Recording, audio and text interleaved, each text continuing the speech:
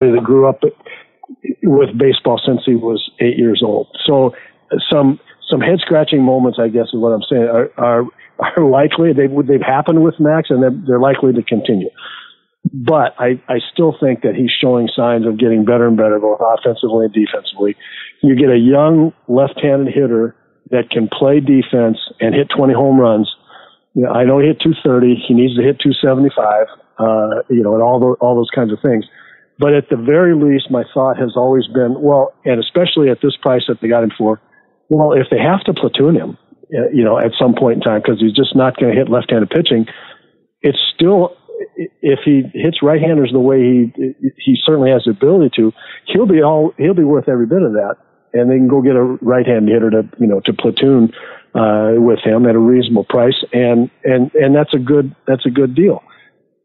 The problem was the head scratch of how come he didn't kill right-handed pitching last year. So that's my only concern. I want him to get better against left-handers, obviously, to be an everyday player.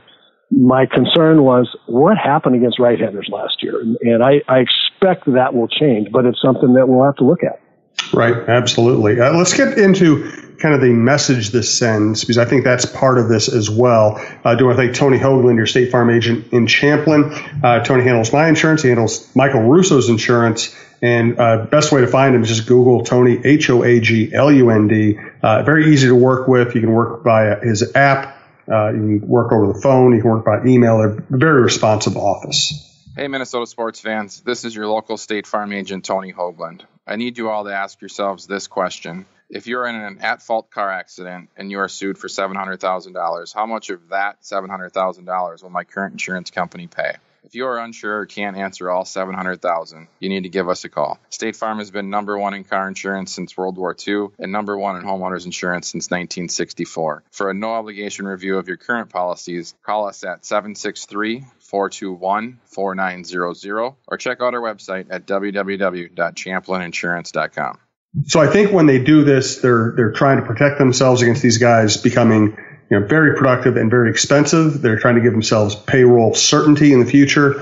But I also think they're trying to send a message to all the young players in this current locker room, clubhouse, and throughout the organization that, hey, if you play well and if you do what we ask you to do, there are rewards there, and they're not necessarily 5-6 years away.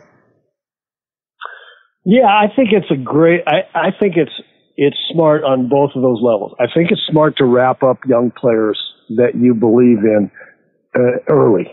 You save money, you save boatloads of money that way, and I think it's a very smart way to run your business, to have the courage to make take a stand, put a stake in the ground, say we think these guys at this price level is a terrific value for us. To your second point, the other part of it is to your point that I think you want young players. That is a carrot dangling out there for everybody, and for players to know that I don't have to go through 5 or 6 years before I get a free agent kind of deal. I can. They will look at me for what I've done, not so much for the free agency, putting off the free agency deal. I think that's important, and I think Rocco Baldelli made mention of it as well. Just the idea throughout the organization that contracts are just not an issue for anybody, the front office or the player. The more that can happen, the more it can happen early in a player's career at reasonable prices, I think is a good thing. I think the most important thing one of the most important things a team can do is to have the courage to have an opinion, make a decision. We like this guy, we're going to sign him. In the face of, boy, this could turn out to be horrendous, you have to have the courage of your convictions and say, this is who we have, and we like him, and we think he's going to get better, and so here's the deal. It may work out, it may not work out, but I think you play the percentages as best you can. The odds are in your favor on these deals, and probably with other young players, what they'll be able to sign them for. Go ahead and do those deals. And as my colleagues at Star Tribune have pointed out, they did deals like this with Len Perkins and Brian Dozier, and they ended up getting all-star caliber performances at very reasonable prices. And now if you look back, and there was a time when Brian was hoping he was going to be a $20 million player or something like that. Sadly for him, he never hit the big payday. But you look at what they got out of Len Perkins and Brian Dozier over the course of the career and what they paid. The Twins did very well under those circumstances. Yes, they did, and I believe that they will do. They will come out smelling as well with these deals as well, and it also accentuates. I think we talked about how this fits into the overall team budget, the payroll, what it's going to be. It's gone up now without signing free agents, any more free agents. So the payroll's gone up because they have to keep that in mind. As I said, they're looking at a target payroll and looking at targeting young guys and saying, that's part of it. They're going to make more money if they now or at the end of next year for some, or the end of spring training for some. I mean, they're going to pay more money for younger players, and they have to take, all that into consideration. But the other thing it does, and I think it accentuates the getting of Nelson Cruz and Jonathan Scope, for example. Royce Lewis is a year away. Don't know about Nick Gordon, but I mean, they've got some guys coming. And they're starting to get some flexibility. They signed Polanco. They think that he's going to be a shortstop. What if he turns out to be the second baseman? Because, Royce Lewis is the kind of transformational shortstop that he could be. So, I mean, all of these pieces, in the three-dimensional, chess idea about talent and budgets, it comes into play. And so far, I think what they've done is very positive. And I think next week maybe we'll take a little bit broader look at the front office, what they've done, because they've ticked off a lot of people because they've traded away people when the fans wanted to see them, acquiring people in the middle of a so-called pennant race. They haven't gone after the big free agents that so many vocal fans want them to sign. Let's end with this though, Roy.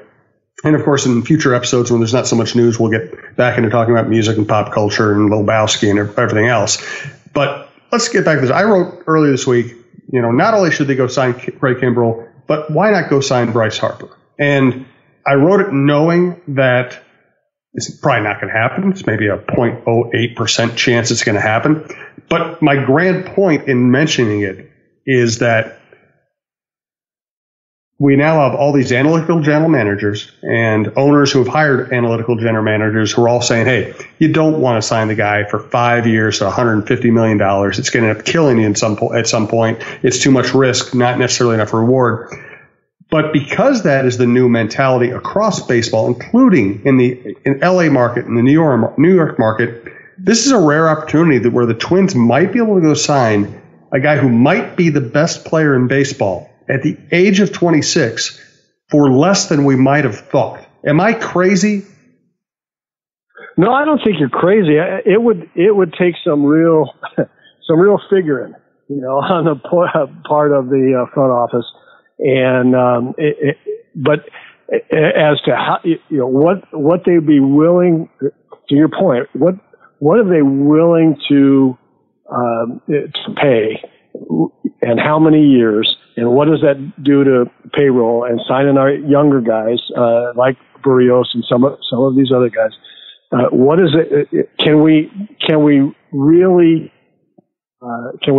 do that? Is it even feasible to be able to spend even now at the reduced rates that these guys will probably sign for? Is it even feasible to do that? And I don't know if it is. I don't know all of the parameters that they would be looking at.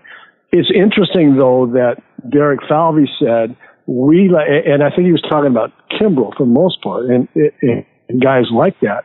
So we would really rather, if we're going to spend a lot of money, we'd rather spend it on a guy that's that's entering the prime of his career or right in the middle of it than someone whose prime is, is largely behind him. Doesn't mean they can't still be very effective, but we'd rather have guys closer to coming into or right in the middle of their prime.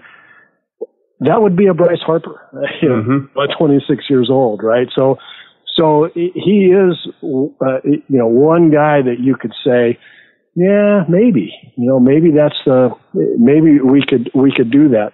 I think as a 26-year-old, you can do it. As a bet on what he's going to produce going forward for the next 4 or 5 years, you could do that. I just, what we don't know is, and young players that you like already on the team needing to get paid, like Kepler and Polanco are being paid now.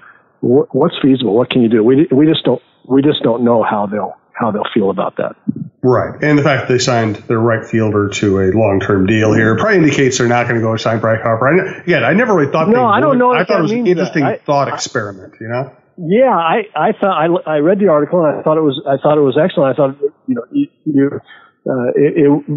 made good points all around, but I don't think that the signing of Kepler for this money means they wouldn't do it. I think it means that they could do it and make it easier to trade Kepler because he's wrapped up, for the 5 years at the price he is. So I don't expect that to happen. I don't expect to sign and trade that young man. I think they like him going forward and all those kinds of things.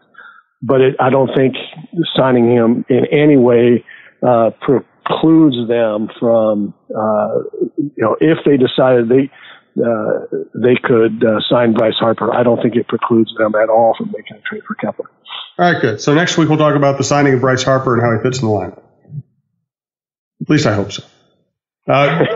Great stuff from Roy. We appreciate it. Again, we'll get back to a little more of our diverse conversations, but we wanted to hit the news hard today. I'm sure, but who knows? Maybe there'll be more news next week. I think it's going to be a fascinating Twins season on all kinds of levels. I'm looking forward to go down to spring training, and Roy, of course, is the best person to break it all down for you. Thanks for listening to TalkNorth.com, and we will talk to you next week.